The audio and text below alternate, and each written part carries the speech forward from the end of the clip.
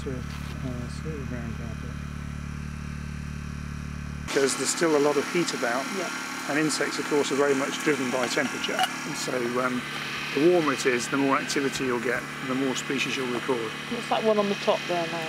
That's your silver ground carpet. Yeah. So we just let it out. Yeah, we can go outside and look at the other one and see if there's a different catch in there. Straight away it looks less active. Limited. Oh, but there's nothing in here at all. Can't see them. Oh, there's one. I was wrong. Oh, they've all set there.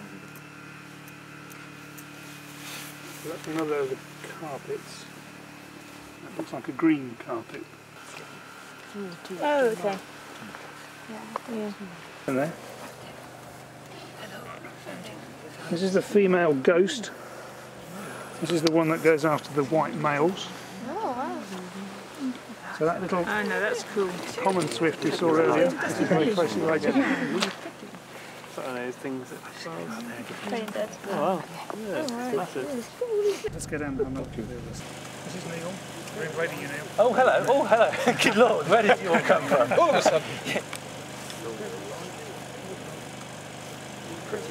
That's mottled. Sorry? Oh, little thorn, excellent. So it's a geometric moth, the butterfly-like moths, and it's quite a speciality of the woodlands around Bristol. So here at Tinsfield, but also in places like Weston Bigwood near Clevedon and in Lee Woods, you'll come across this, but nationally it's quite a rare moth, quite an unusual one to find. It's very nice to see.